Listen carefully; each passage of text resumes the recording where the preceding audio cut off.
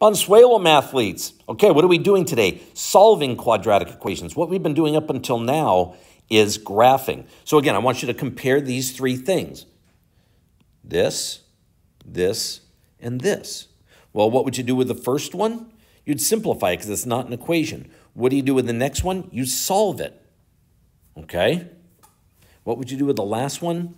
You would graph it. Now, most likely, yes, I could ask you to do different things, but that's it, okay? Now, I'm just going to tell you straight out how to do it, how to solve it. But you have to be very careful that you do exactly what I say, not in a different order. It has to be exactly what I say. So the first thing you're going to do is this. Well, I'll tell you what. I want to show you something, and then I'll tell you what to do. Okay, don't write these down. Just listen. Okay, and let's take a plus b equals 0, ab equals 0, a plus b equals 5, and AB equals 5. Now, you really don't need to know this absolutely, but if you understand it, it will help you understand these problems. Okay, in one of these four, only one of these, can you tell me definitely what A or B has to be? There's only one. Okay, think about it.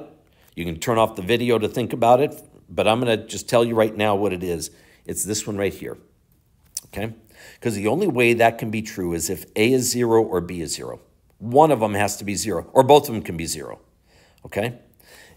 On the first one, all they have to do is be opposites. It can be 5 and -5, 6 and -6, et cetera, et cetera.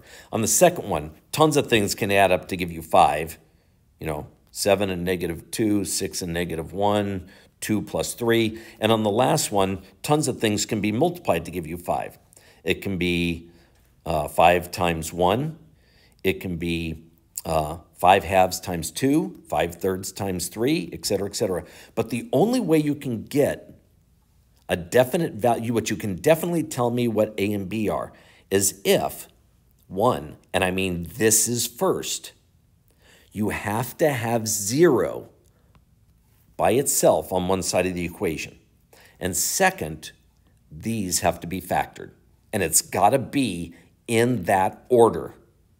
Okay? So the first thing you got to do is, you don't need to write that part down, but first thing you've got to do is get one side of the equation.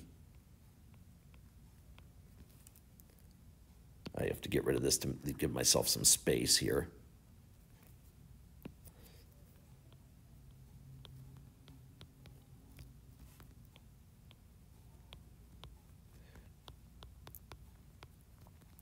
To be 0. And you know what? That's the part that everyone kind of ignores, because it's the easy part. Okay? Second is the other side must be factored. But don't factor it until you get one side to be 0. It has to be in this order.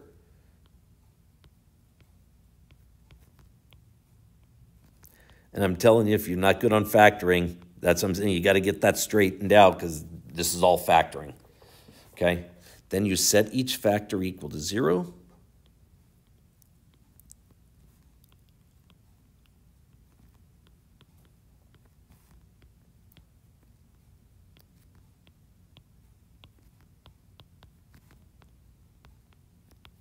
And then you solve. You just finish the problem.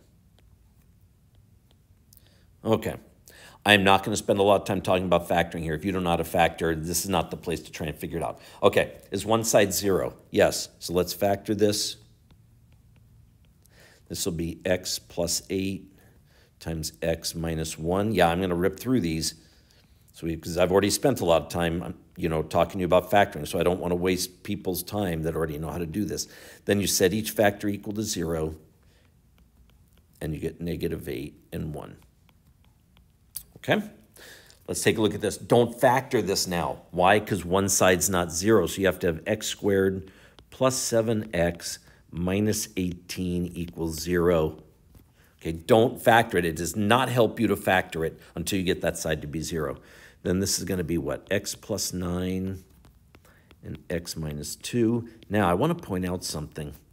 You may skip this line, and you know what? I kind of prefer that you do.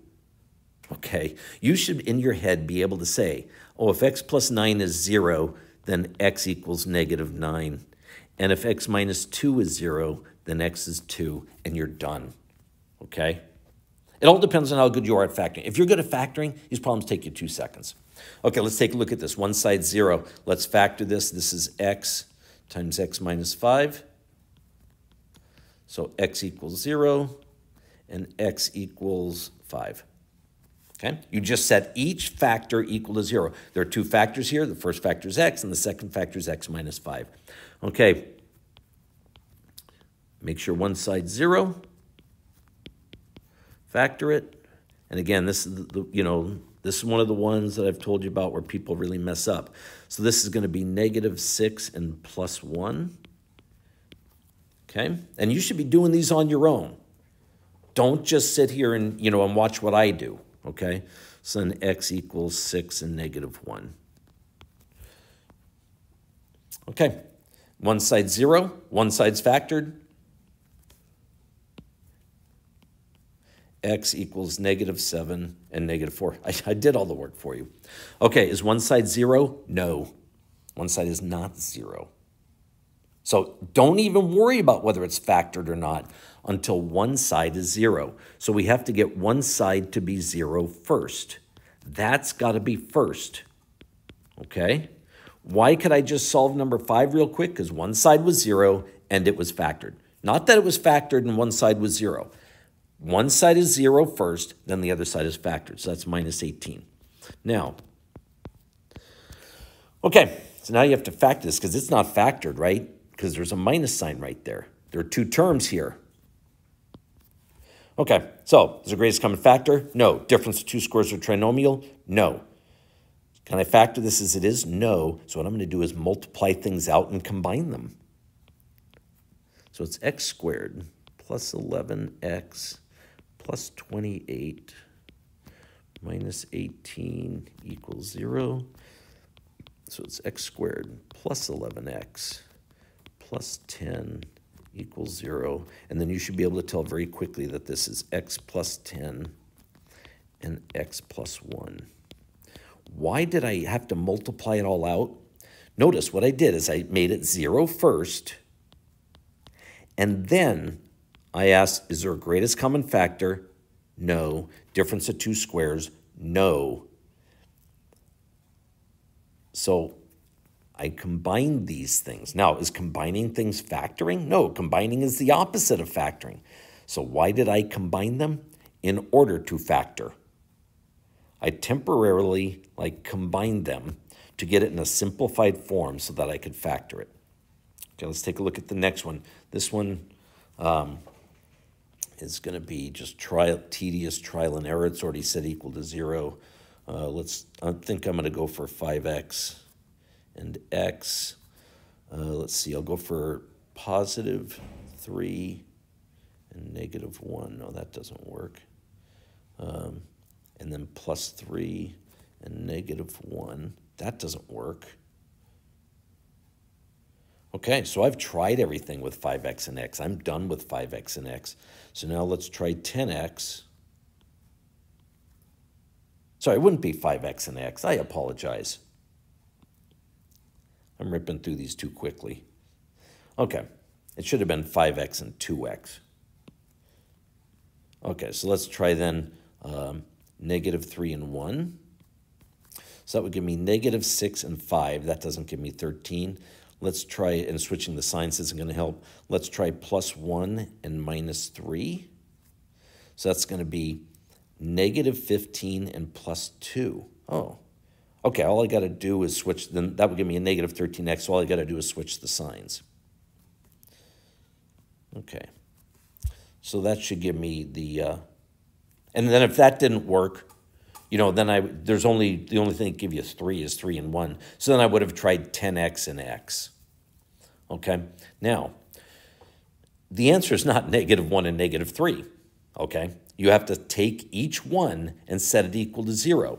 I'm going to do it the way I expect you to be able to do it. So the answers would be x equals negative 1/5 and negative 3/2. Okay, now what if you can't do that? Well, that's okay. You do what I told you to do. You take each one, you set it equal to 0. Wait, I did something wrong there. I apologize. This should have been a -3, right? Sorry about that. So let me back up a little bit. Okay, so the answer then would have been x equals -1/5 and x equals, or -1/5, and then just +3/2. Sorry about that. Okay, what if you can't just do it by looking at it? Well, you should be able to do it, so practice doing it that way. You just take each one, set it equal to 0, and then x equals -1/5, and x equals 3/2. Okay? All right, let's take a look at this one. Okay, first of all, set equal to 0, good. Is there a greatest common factor? Yes, there's a 2, so pull it out, and it will make your life much easier. Okay. Now, this is x plus 4 and x minus 1. So I'm going to show you what the answer is, and then if you're going, well, what about, I'll come back to it. Okay, so what are the answers? X equals -4 and 1. And someone could say, what about the 2? Well, okay, if you don't really understand that, let's take a look at what you do. What have I said to do? Well, look at the previous problem. Take each factor and set it equal to 0. How many factors are here?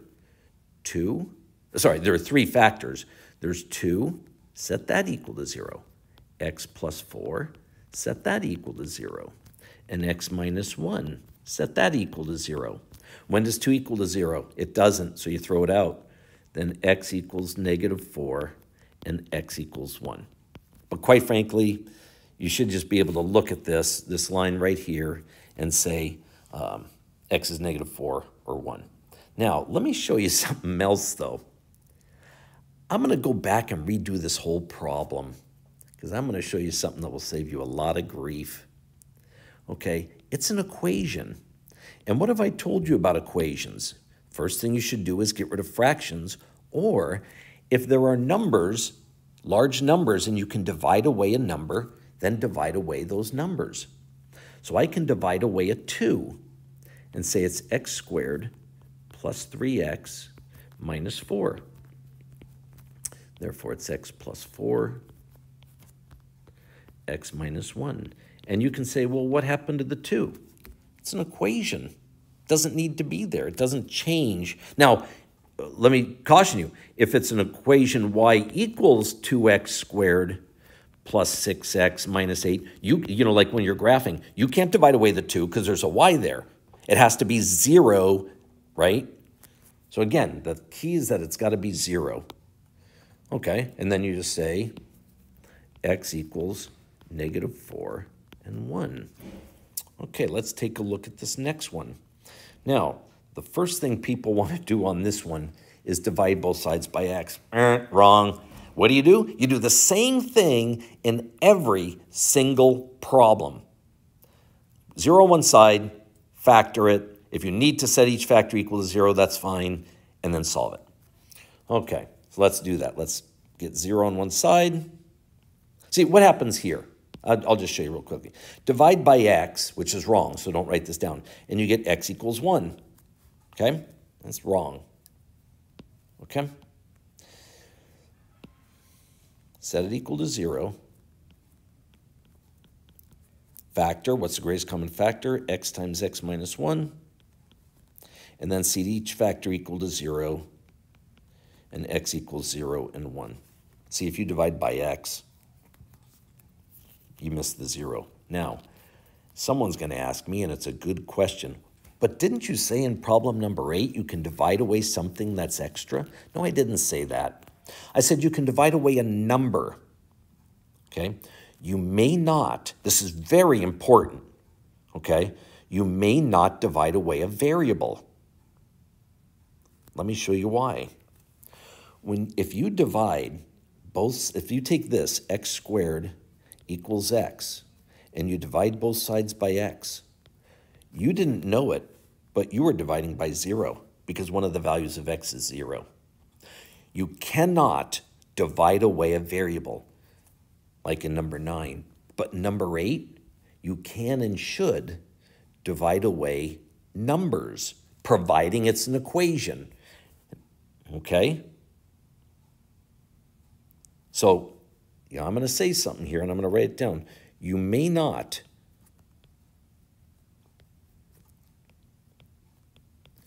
divide away a variable. Okay. Next one, I'm going to show you what people do, and it's wrong. They take the square root of both sides, so don't write this down because it's wrong. And they go x equals 2, which is wrong. Okay? Now, what should you be doing? What you should be doing is the same thing I did in every single problem. It never varies. Get one side to be 0. Factor it.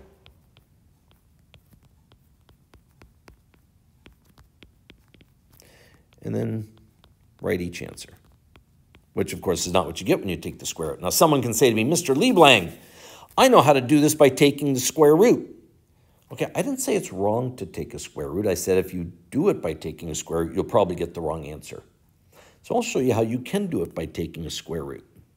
And so you probably aren't going to understand this. That's why I suggest you not do it. Okay, take the square root of both sides.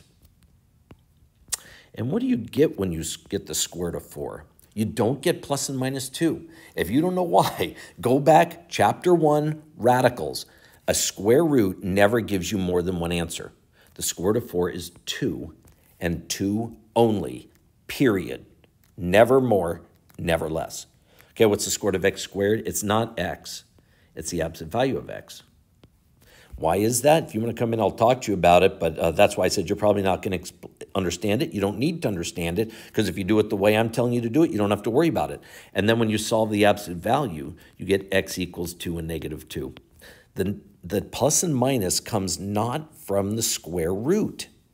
A square root will never give you more than one answer. It comes from the absolute value. It comes from this step that almost everyone leaves out. Okay? And I will explain it someday, but not today. All right. So I suggest you not do it this way. It's correct, but you know what? You probably won't do it correctly. All right. Now, I want to give you a definition. A definition is of what a 0 is. A 0 is the value of x when y is 0. Okay? Now, I know that sounds an awful lot like the definition of an x-intercept, but it's not. Okay? Definition of an x-intercept is where the graph crosses the x-axis. Now, how do you find the x-intercept? You plug in 0 for y. Gosh, that sounds an awful lot like this definition, but it's not. Okay?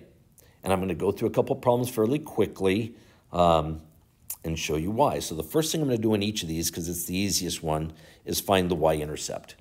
Okay, to find the y-intercept, you plug in 0 for x, so you'd get 0, negative 14,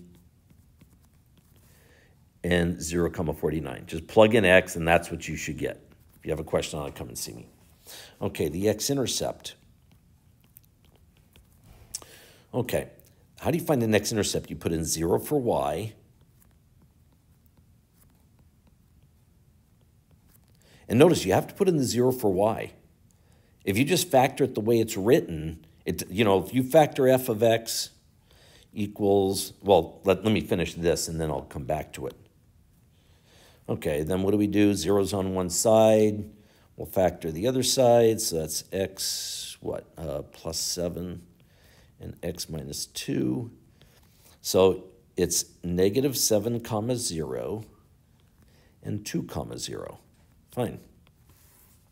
All right, the zeros. You plug in 0 for y.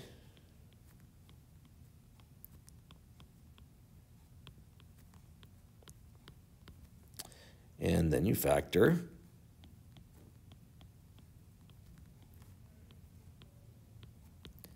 And now, a 0 is not a point. A 0 is just the value for x. So the answer is -7 and 2. Not -7 comma 0, that's the x-intercept. And 2 comma 0 is the x-intercept. But it's just the values of x. Remember, the x-intercepts are points. Okay? Now, let's take a look at this one. So it's a fine thing. And for the most part right now, you may think of them kind of as the same thing. The x-intercept, we'd say 0 equals x squared plus 49. And you know what? You can't factor. Well, you don't know how to factor that right now. And you know what? There are no x-intercepts for this. Okay? You don't know how to factor that, and I'm just telling you, even if you did, you'd find out there are no x-intercepts. But you know what? There are zeros for this. And I'm not going to show you how to get them because you don't have to worry about it right now. Someday you will, but you do not have to worry about this at all. Okay? This actually factors into something called x plus 7i and x minus 7i. And so your zeros are -7i and 7i. And you do not have to worry about that at all. The main thing you need to get out of this is a 0 and an x-intercept aren't perfectly the same thing. For now, you may think of them as the same thing. You're not going to get, this problem number 2 here, you're not going to get that yet. I'm just warning you. Eventually, okay, they're not going to be the same thing. Because there's no place where that graph crosses the x, number 2, right? Because what is this thing? This thing is a parabola shifted up 49. It obviously doesn't cross the x-intercepts, the x-axis, so there are no x-intercepts. But there are values for x that will make that statement true. You're just not familiar with them yet. We'll get to them eventually. All right, I've said enough. Have a good day. Bye-bye.